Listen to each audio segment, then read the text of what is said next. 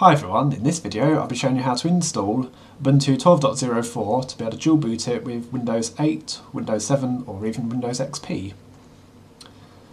So to download Ubuntu, just open up your internet browser and with Google or Bing you can just type in Ubuntu download. Actually I'll make it simple, I'll put a link to that in the description below. I'm a few days early doing this, so all we've got available at the moment is Ubuntu 11.10. But from next week onwards it will show 12.04 as the latest version. Now you've got a choice here of 32-bit or 64-bit. Now they recommend the 32-bit, however I don't. I would recommend the 64-bit nowadays. So if you've got a single core CPU then you're going to need the 32-bit, or if you've got an older netbook they're only going to be 32-bit compatible. For everything else nowadays you should just go with the 64-bit. Now 64-bit is faster, and well, the other advantages it has is being able to address more than 3 gig of RAM and more than 2 terabytes of hard drive space. So that's it. Once you've chosen which one you're going to go for, then just click the Start Download. There are a few alternative options on the downloads. I'll just cover those briefly. So you've got an alternate, which is a text-based installer. That's useful if you've had problems with the graphical installer working.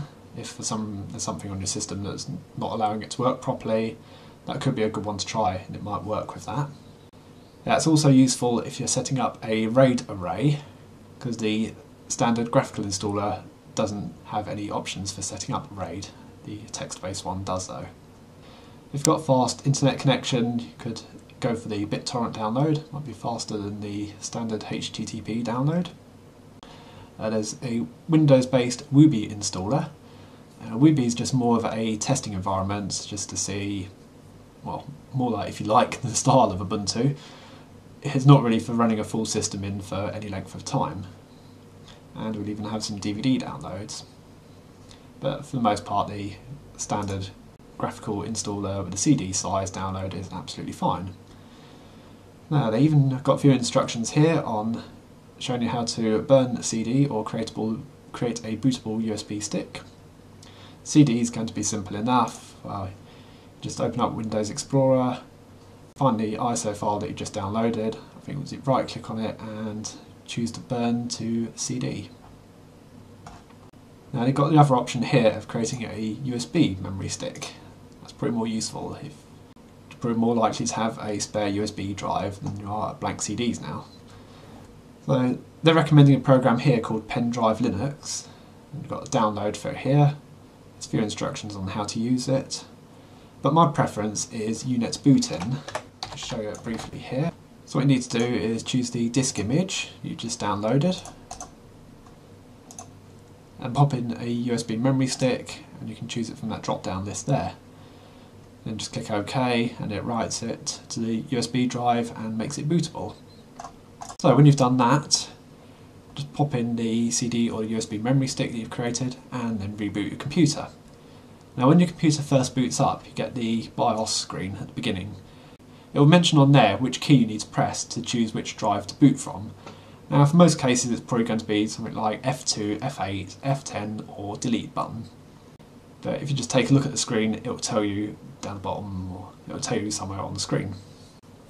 So just press that button and then choose to boot off either that CD or USB memory stick. So when you've done that, what you will see, I'll show you it in VirtualBox. So we're just waiting for it to boot up here. It takes a little while. So we've got a choice of either trying Ubuntu or installing it. We could go for trying it first. So that's going to run the operating system in memory off either the CD or USB memory stick. And you get a good feel here of whether you like the Unity desktop environment, and you can find out if your network is going to work correctly. Now I'm just connected by the wired connection. So that's simple enough, and clicking on the connection information there shows me that it's connected. You can have a look around on Firefox here, have a look around on the internet. So I've got the Google page. There is quite a lot you can do on here, so you can even look around at what software is available, try out LibreOffice. So if you decide you like what you see in Ubuntu, you can double click on the Install Ubuntu 12.04 LTS. If you don't like it, you'll click the shutdown button over here, shut down your computer, take out the CD or USB memory stick, and you can reboot back into Windows. Nothing will have been installed onto your computer. So, preparing to install Ubuntu. So for best results, we should ensure we have at least 4.5 gig available drive space. Check. We are connected to the internet. Check. Now, download updates while installing. I don't tend to do that, but you should go for this option here for installing third-party software. So that will install the MP3 audio decoder and MP4 video decoder, as well as a few other bits like Flash for playing YouTube videos. So click Continue. Right, it has recognised that this computer currently has Windows 8 on it, so what would I like to do? I'm showing you here how to dual boot with Windows 8, so we're going to go with the option here to install alongside. Alternatively, you could decide that you don't want Windows anymore, so you could just replace it, or you could go for something else.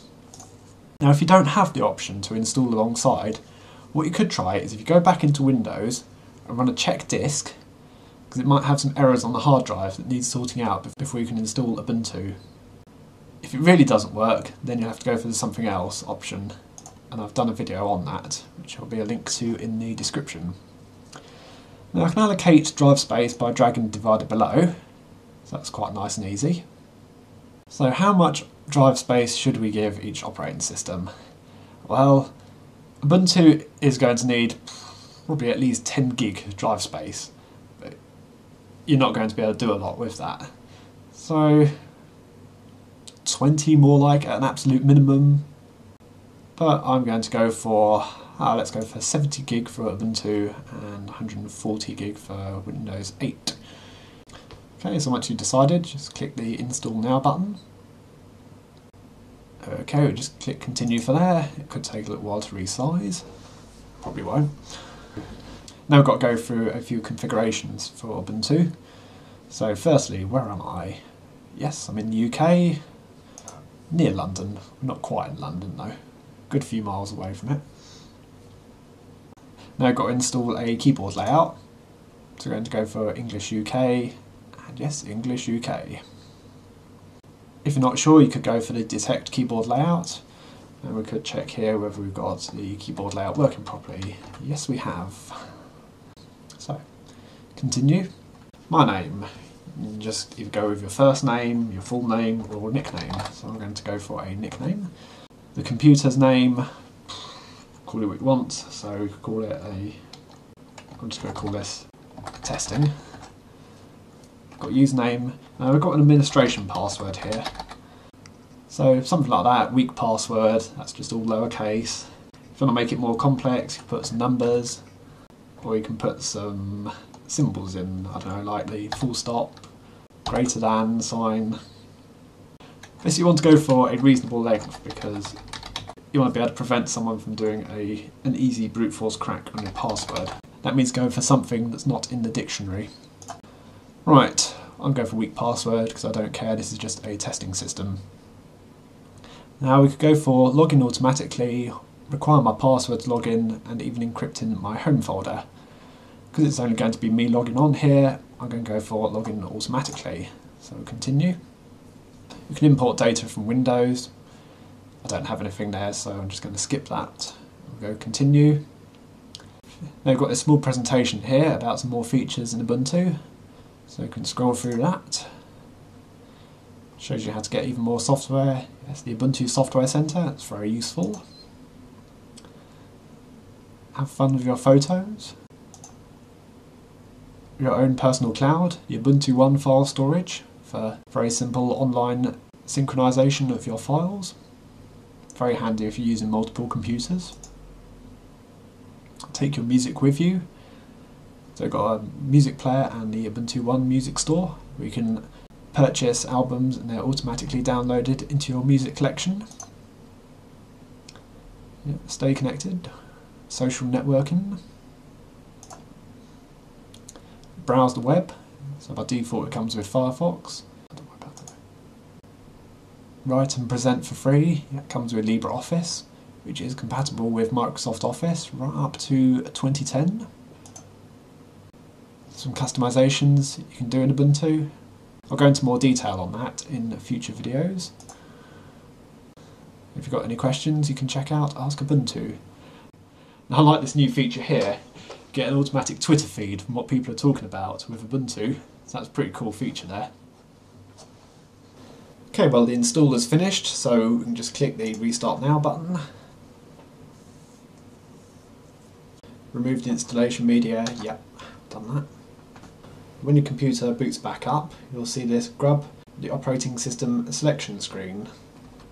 Now this is very ugly, but there are a few ways of customising that.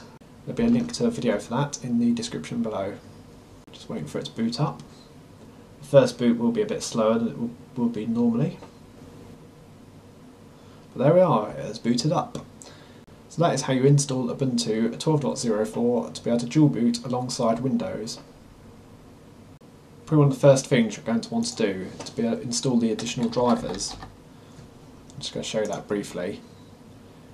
So I just opened the Unity launcher, started typing additional, and then go for searching for available drivers. So this will give you your graphics card drivers and possibly even the wireless network drivers, and maybe a few other things depending on the hardware that you have in your system. I've only got one thing there, that's just for the VirtualBox. Don't worry if it doesn't have anything in that list, probably means that everything in your system is compatible. There we are, that's it. So thanks for watching, see you later.